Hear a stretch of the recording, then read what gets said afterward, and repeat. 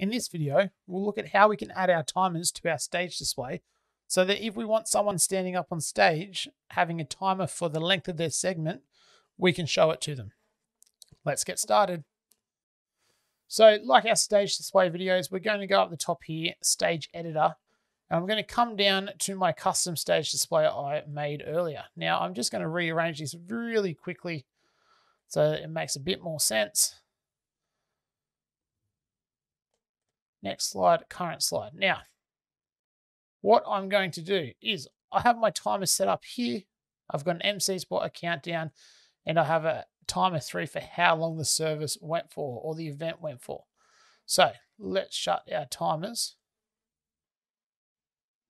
And what we're going to do is we're going to move some of these. So this here is the actual time of the day. So the time on the computer. This here is my first timer that counts down for my MC spot. That's my countdown timer to the event.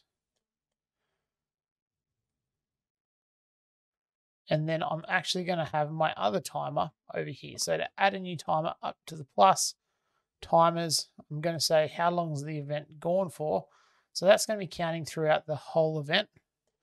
And we might even make it a little bit bigger. Make this one bigger. And we might make them 80. Copy the style, paste the style.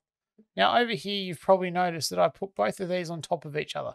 So what I'm actually going to do is I'm going to play around with the visibility settings. So I want all of my timers that are relevant in this bottom left corner. I'm currently on my countdown timer. I'm going to go into shape, choose visibility when all of the conditions are met. So I'm going to go to timer. I'm going to choose countdown because I'm currently editing my countdown timer. And when it is running, I want it to show on here. When I go to my MC spot timer, I'm going to do the same thing, but I'm going to choose my MC spot timer. When it is running, it's going to show here. And we make them both a little bit bigger. And now what this will do is all the timers that are relevant to people on stage counting down are down here in this corner.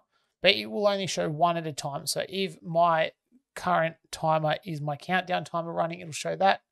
So if I click here, it turns my countdown timer on. There it is. When I click end timer, it disappears. So when I get to my MC spot timer will show up there as well. Thanks for watching this fast Propresenter 7 tutorial. Don't forget that if you found this confusing or you'd like more information, our longer tutorials can be found on our YouTube channel.